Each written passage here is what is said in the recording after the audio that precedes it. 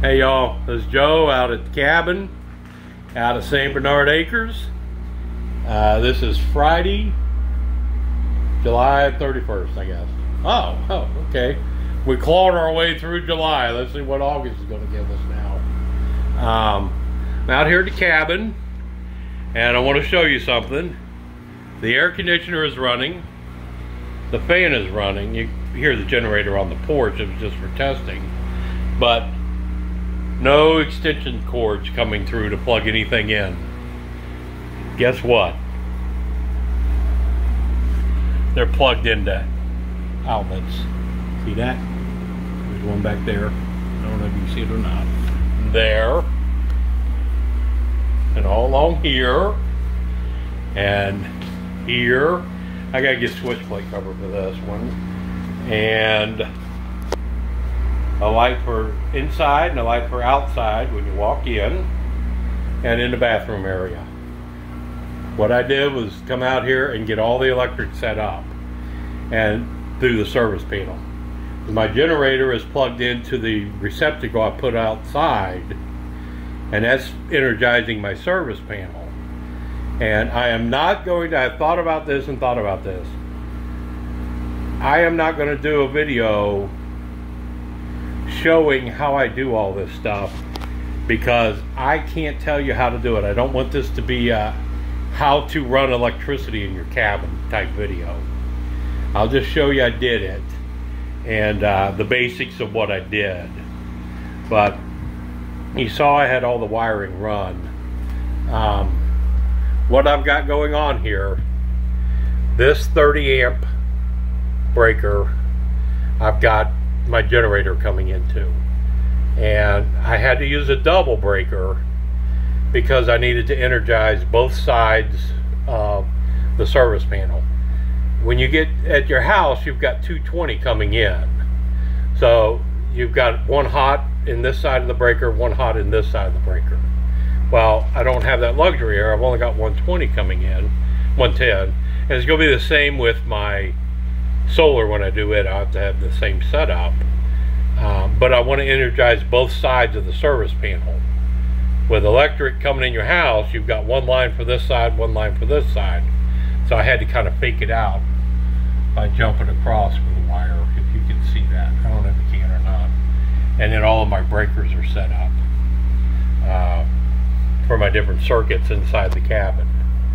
But yeah, this was what I did. It's so cool. When I bring my, my battery box is going to come here, and I'm going to come up the wall and put another double 30 on this side, run my solar into it exactly the same way as I did this, and then I can turn this breaker off, turn my solar on, and run everything off of the solar.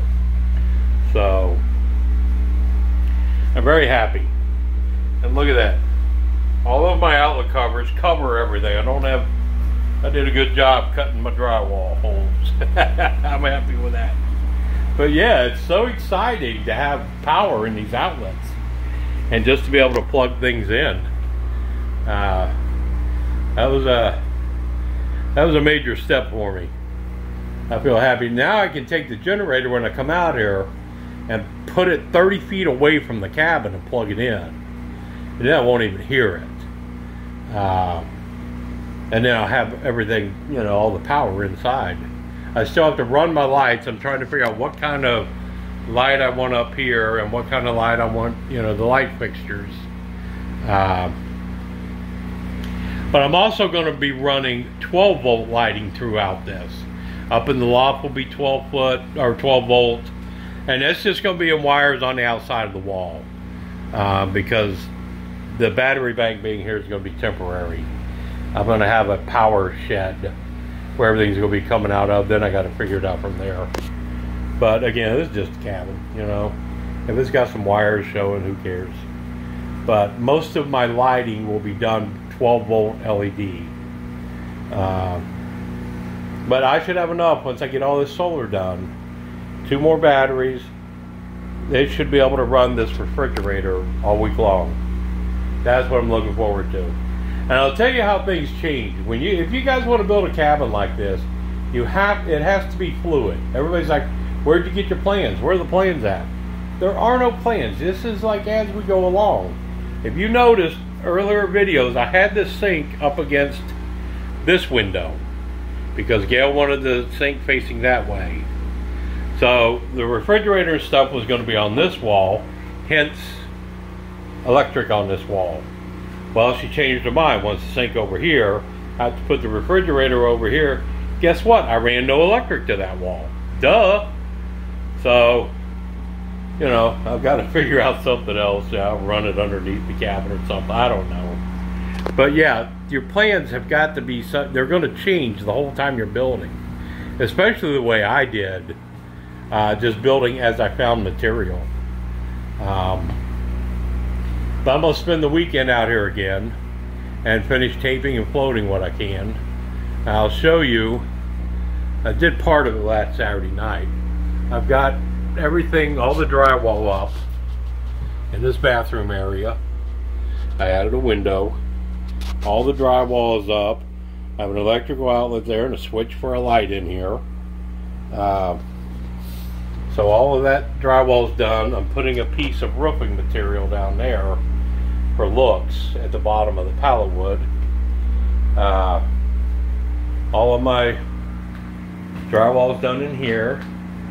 I left these rafters open. I'm going to tell you what I did with them. You can see, but I'll explain it to you. The drywall stopped at the bottom of the rafters, so I could put drywall across the ceiling. That was the plan. Just like in here, those are the floor joists from the loft. So what I decided to do was leave these open. I like that openness. And paint it white.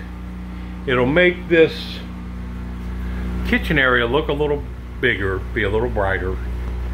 And what I did, because behind each one of these was just insulation like that, where I have to put a piece of drywall in. But I went and got a couple of 1x8s that I had down in the barn, and I cut them to fit inside these and screwed them into the top plate.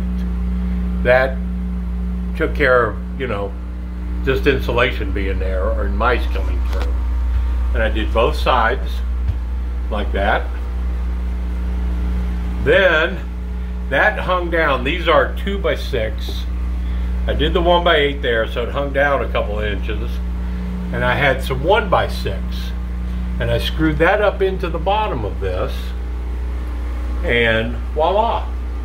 Space is a premium in a little house like this or in a cabin. Look at this. I have all this 8-inch shelving now that is out of the way. It's not interfering with anything. And all of that extra storage. And then I ran a 1x3 across there just for looks to trim that out. And I said, wow, that comes right to the bottom of the 1x6. That's perfect. So I came down on this end and I used it. I cut a couple blocks to cap the ends. So anyway, that's pretty cool. But yeah, if you like the open rafter design, there's a bunch of extra storage that I just thought of last weekend while I was sitting here. And it kind of works with these beams I put in. Because these beams I put in just because they look cool. They weren't necessary, but they look cool, so I ran them. And it kind of ties in with the open rafters. But anyway, that's what I've been doing. I have power out here now. And everything works. I'm just so happy. And we can roll up. Before I get the solar hooked up, we can roll up, take the air conditioner all the way down by the shower if I want to, and run a plug up to the back of the cabin. And we have power the whole time we're out here. But yeah, this weekend I'm going to work on trimming here and taping and floating. And then next week I'm going to start working on getting solar power in here to the cabin and into that service panel.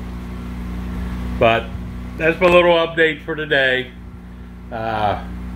Hope y'all enjoyed this. Again, if you're subscribed, thank you.